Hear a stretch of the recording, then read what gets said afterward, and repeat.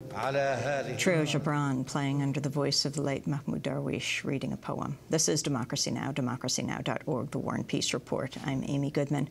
As the BP oil spill enters its 79th day, cleanup crews across the Gulf Coast are working to try and remove what they can of the expanding oil slick, laying booms, operating skimmers. Many of them are getting sick doing it. In the 2.5 months since the oil disaster struck, a growing number of cleanup workers have reported suffering flu-like symptoms that may be the consequence of exposure to chemicals in the oil, as well as in the dispersant being used on the slick. The symptoms include headaches and dizziness, fatigue, nausea, problems with memory and concentration. And if history is any guide, the health effects on workers involved in oil spill cleanup efforts can be deadly. CNN has reported many of the thousands who worked to clean up the '89 Exxon Valdez oil spill in Alaska have either died or become sick. The Committee on Energy and Commerce recently sent a letter to Rex Tillerson, the chair and CEO of ExxonMobil, asking for all documents related to the long-term health effects of the Exxon Valdez oil spill on cleanup workers. Merle Savage was a general foreman of the cleanup crews of the Exxon Valdez oil spill. She's still suffering health effects more than 20 years later. She recently wrote an open letter to Gulf cleanup crews telling part of her story to raise awareness of similar risks they might face. She's joining us now from Las Vegas. Merle, I'd like to begin by asking you what happened to you 20 years ago and what you warned the BP cleanup workers about. Well, thank you, Amy. Well, whenever I heard that they were cleaning the oil spill in the Gulf, I realized that it was deja vu all over again. It was me and my crew out there cleaning and becoming sick, not being able to breathe, and suffering with the flu-like symptoms with stomach disorder. What happened to you? What were you doing as foreman of a cleanup crew? Where were you, and what were you tasked with doing? The first couple of weeks, I was on the beach, like all the other people, and we were spraying the oily rocks with hot water.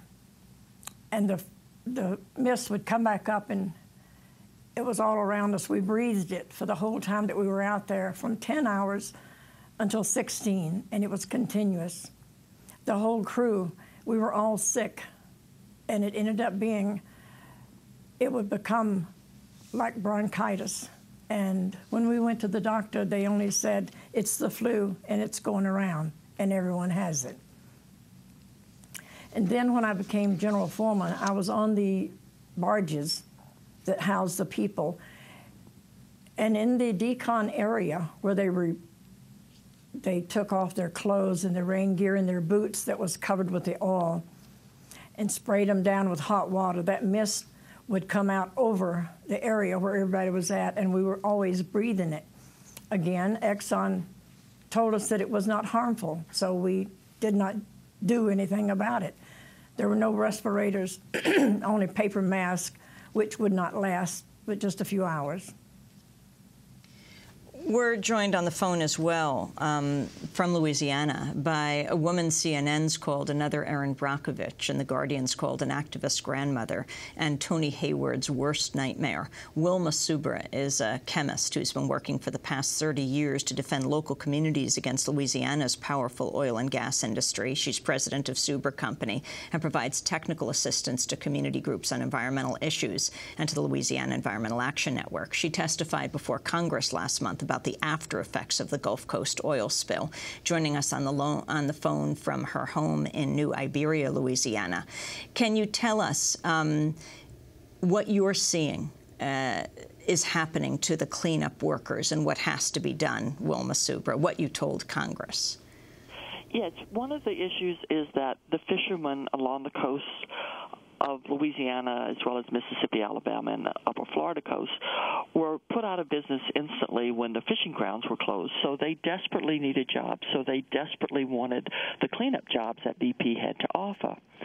As a result of going to work for BP, they were not provided with adequate training and especially not provided with adequate protective gear. So they were sent out to set up booms to start picking up those absorbent booms that had the hydrocarbons in them and leaning over the crude oil slick on a daily basis, and they would come down with headaches, nausea, dizziness, respiratory problems, and they'd get sick every day, and they'd come in at night sick go back out in the morning, and they were told if they spoke out, they would be fired.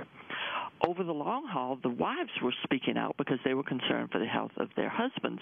And then the message came that if the wives weren't quiet, their husbands would lose their jobs. And yet no one could complain because BP had made it quite well known that if they complained, they would be out of a job and they would have no source of income. Wilma Suber, this whole issue, when we were down in the Gulf, we kept hearing about it, of workers being told they actually couldn't wear respirators because it would make it look like the situation was dangerous. That's correct. Louisiana Environmental Action Network actually early in the process purchased protective gear and respirators and provided it to the fishermen because we didn't want them to be sick by being employed by BP. And BP actually told the fishers, if you bring the respirator on the boat and attempt to wear it, you're fired. And what are the effects of what people are inhaling? The crude oil is made up of semi-volatile organics, which are known as polynuclear aromatic hydrocarbons. They also have quite a volume of volatile organics, such as benzene, but that off gases fairly quickly as it is exposed to the air on the ocean. So most of what they're inhaling is the polynuclear aromatic hydrocarbons, which are known and suspected cancer-causing agents. In addition, they have a lot of heart-lung impacts. So these fishers are short-term exposed and are coming down with all of these illnesses. And we're fearing that they will be sick for the rest of their lives with the long term.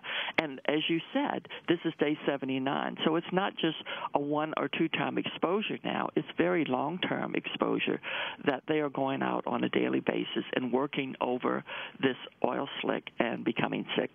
Wilma Suber, where is the government regulation in all of this? OSHA is the agency in the United States that regulates workplace. And when we finally were able to engage OSHA and have them come down and start observing what was going on, they first went on what they call the onshore and nearshore workers, which are the individuals walking along the beaches, picking up the tar balls and the slick. And it's been very, very hot in Louisiana, and they said there were a lot of heat stress, and they actually tagged BP with not reporting all the injuries. But they said if we made the workers wear a respirator, it would make them have heat stress even more. And then finally, after a number of weeks, OSHA came out and said the workers on the beach could only work for 20 minutes, and they would have to rest for 40 minutes in the shade with plenty of liquids. However, the fishermen that are working in the vessels of opportunity, inshore and offshore, are used to this weather. This is their fishing weather. This is their shrimping weather. So they are saying that they are being stressed by breathing the fumes much more so than they would be stressed if they wore a respirator. Merle Savage, if we're going to learn from history, it's pretty difficult, actually. Exxon embargoed all its records after the 1994 trials, which were settled out of court until 2020? This is what I understand. And it leaves us without any way to be compensated for our illnesses. Now, it's interesting because on July 1st, the Committee of Energy and Commerce demanded that Exxon release the information, the letter specifying that one of the committee's main concerns in investigating the spill is the long-term health effects of the cleanup workers. So we may be able to get access to this information. You wrote a book on your whole experience. In the letter, what did you think is the most important thing to tell the cleanup crews now in the Gulf of Mexico from your knowledge of cleaning up the Exxon Valdez? Well, just please do not listen to what they are saying. BP is hiding everything they can and giving you the truth. So you need to think for yourself and understand that breathing this crude oil is definitely going to be harmful to you. And even if there's the slightest chance that it could hurt you, don't do it. $15 an hour is not worth it. Your life is worth a lot more. Because I'm a victim, and Exxon took away my health for 21 years. Understand, it was not my choice. Had I known, had I been given the opportunity, had someone leaked information or wrote me a letter and told me how toxic the crude oil would be, I would never, ever have gone out and cleaned the oil spill. because I've had to suffer for 21 years, and it doesn't get any better. Merle Savage, I want to thank you for being with us, General Foreman of the cleanup crews of the 1989 Exxon Valdez oil spill, and Wilma Subra, chemist and president of Subra Company, provides technical assistance to community groups on environmental issues, and the Louisiana Environmental Action Network testified before Congress. As we continue